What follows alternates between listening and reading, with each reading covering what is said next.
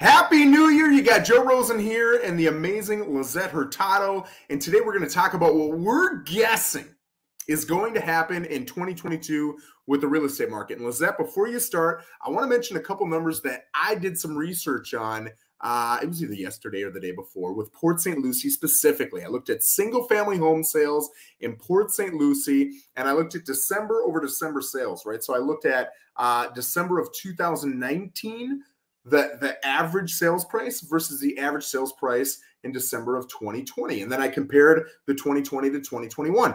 And looking at that, I saw that 2 years ago, the market went up 16%, right? So in 2000, what would it have been, man? 2020, it went up 16%. In 2021, it went up a whopping 33.8%. All right. Now, I know after that 16% increase, I heard from a lot of buyers. Well, it's going to slow down. I'm going to wait until the market drops a little bit, and then I'll hop back in. That'll be a much better situation. And then the market went up a third, right? So think about that.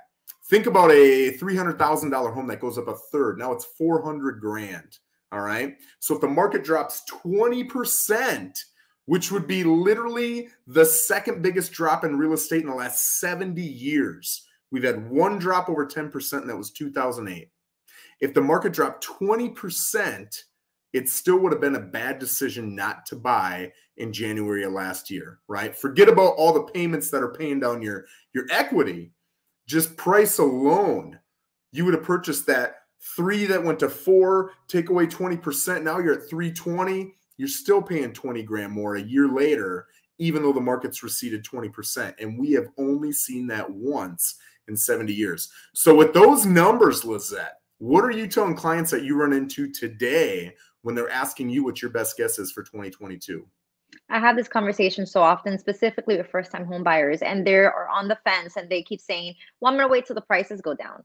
It's just too high right now. And I think that's such a big mistake they're making that's going to end up costing them so much in the end run. We are going to see a little bit of an increase in mortgage rates. You know, it's not going to be crazy, but it's going to be up. And that's going to affect how much home you can afford. That's going to affect your payment. So in the long run, you're actually losing out more and paying more for a house that maybe you could have bought a bigger home, a little bit more expensive home, and paid less on interest rates. So I can't stress it enough to my buyers. If you're on the fence and you're waiting for that crash, you're making, unfortunately a big mistake. Get active, start looking at the properties and look at the history, and we'll see how much they've increased in the past year. And they're going to keep on increasing, maybe not the same speed or intensity that we saw in the last 2 years, but the increase is going to keep on, and also the increase of interest rates. Yeah. I've seen interest rates are going to go up too. And I remember when I was selling in Minnesota, it was probably 2004, 2005. And rates, from memory, I think they were dipping below 6% for the first time.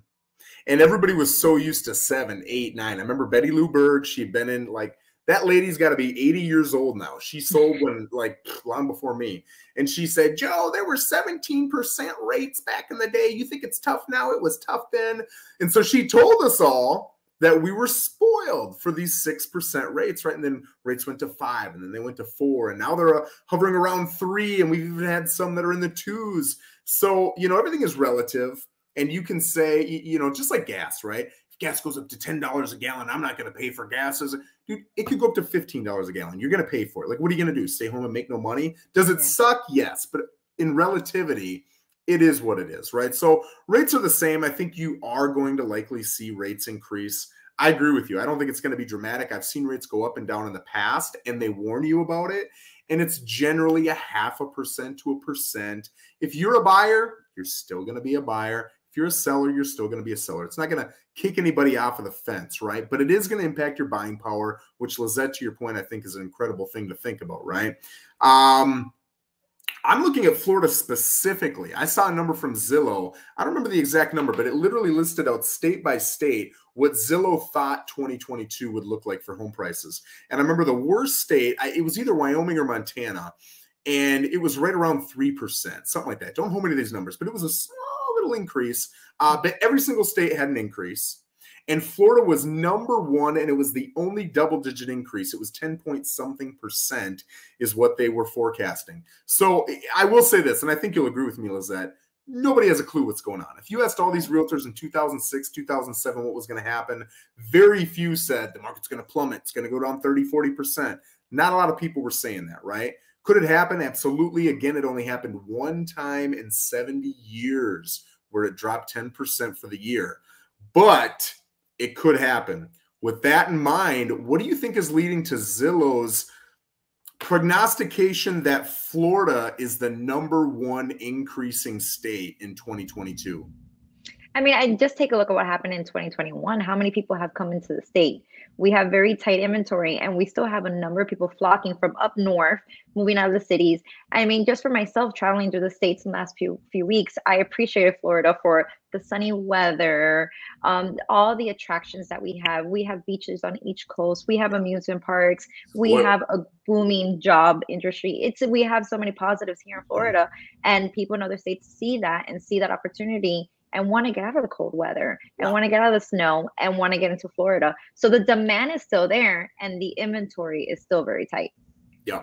No income tax is huge. And, you know, the one big thing that I'll mention is COVID. I mean, a lot of these states, New York, California, New Jersey, these are some of the states that we're seeing the most people come from.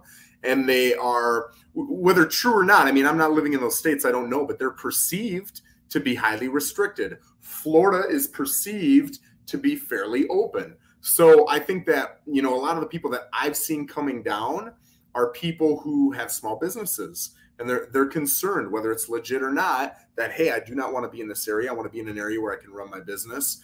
And that, I think, has led to a huge increase in Florida, at least for the last 2 years. But now I see they're starting to lighten up, you know, on the national scale. It makes me wonder, is that going to, you know, create a lighten up in the Florida market? I don't know. We'll see. But I do think it's interesting. Right now, talk to me a little bit about inventory. What does inventory look like if I'm a buyer? Are there a lot of homes, not a lot of homes? And what's that sweet spot in the Port St. Lucie market? I think right now what we've seen is a little bit of a change from the summer. The summer, we were extremely tight on inventory.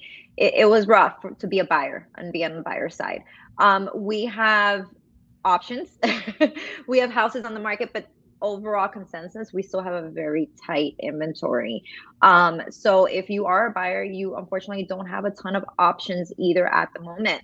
And that is not forecasted to change much either. Yeah. Yeah, I agree with you. I'm seeing that. I think that if you're a buyer who can only look on Saturdays and Sundays, it's tough. But for the folks that will literally go out right now, or that trust me enough to say, hey, Joe, you go out, you take a video, and I'll make a decision based on that. There are still options. I mean, there are only a handful of options that are going to fit what you want, but half of them are going to sell tomorrow, and you're going to get a whole handful of new options, right? The thing is, the trick is you got to be quick. You got to be willing to move now. You got to be pre-approved. You got to know what you're going to offer, and you got to come in strong. So for the people who are proactive, if you can wait a week, 2 weeks, 3 weeks, you're going to get a lot more options than what you're seeing right now. So Bill Rosen, I love the last name, brother. He mentioned, how do you see rental prices affecting home buyers? Lizette, I'll let you start with that. I have a rental coming up very soon. And the nice thing is when you compare it to all the other cities and when you compare the people coming into it, it's still very affordable. You're still going to get a lot more money, a lot more house for your money that you would in the other cities, such as West Palm or Miami.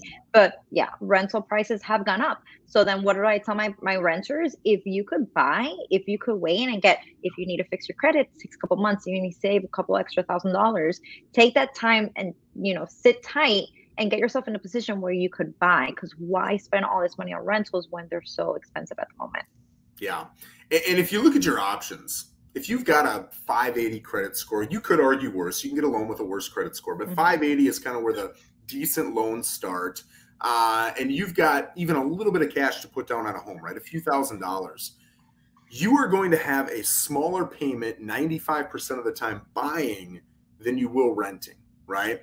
Because if Lizette goes out and she buys a home to rent it out, she now has a payment. Oh, by the way, her payment's probably worse than it would be if it was my primary home, because a secondary home for investment, not as nice a rates, right? So that higher payment for Lizette, when she goes to rent it out to somebody else, is going to be even higher. She needs to cash flow maybe $100, $200, $300 a month. So when you rent, you're actually paying more per month, and there's nothing going into paying down your equity. You go buy a $400,000 home right now, and at the end of the year, let's say the market does nothing. It does nothing. Your $400,000 home is still worth $400,000.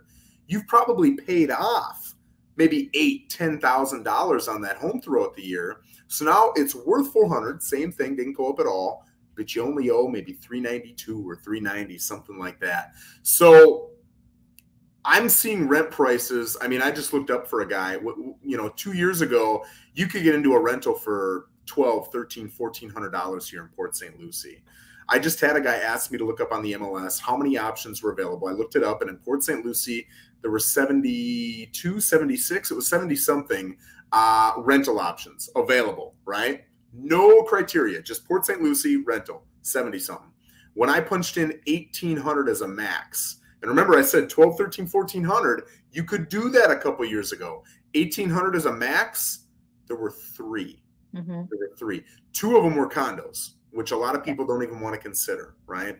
So that leaves only one house at 1,800 or less. So as home prices go up, you're going to see rental prices go up with it. The difference, the big difference, is that you're not paying down any equity. So you can talk about how challenging the market is. And I agree. I was a buyer too back in May. I was hoping it remained stagnant, at least for the couple months that I was looking to buy there.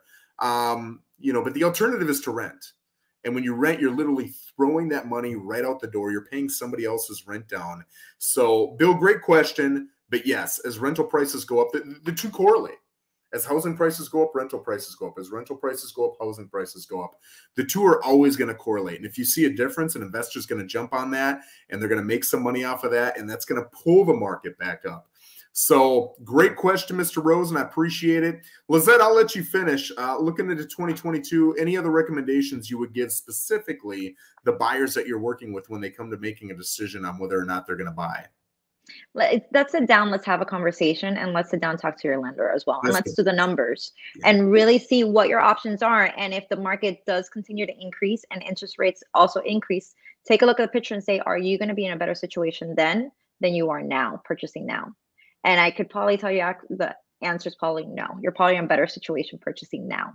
So have the conversation, get your ducks in a row, and just don't wait for a crash to happen that may not occur, because you may be setting yourself up for a really big mortgage payment. Yes. I'll end with this too. For all you guys who are not W-2'd, you got your own business going on. If you plan on buying and you are renting, well, it doesn't matter if you're renting right now. If you plan on buying and you made 200 grand and you claim 190 grand in expenses, when you go to the lender to get approved, that means you made 10 grand. So just realize that when it comes to running your expenses. I had to take the hit last year and decrease my expenses so I could increase my net income and get approved for a home. But it's something you need to do with planning. Not a lot of people do it. They'll call me in June. They want to purchase a home. And I say, okay, let's take a look at what you made. Oh, you made 7 grand last year and 13 the year before. That's rough. And they're like, no, I made 250. Wow, yeah, but you claimed a lot of expenses. Yeah, but those expenses. So just be careful with that. Make sure you sit down with your accountant, you sit down with a lender, and you plan for that. Lizette, I wish you the absolute best in 2022. I'm excited, man. You It's too, going to be a Joe. great year. All right, have a good one, guys. Have a great one.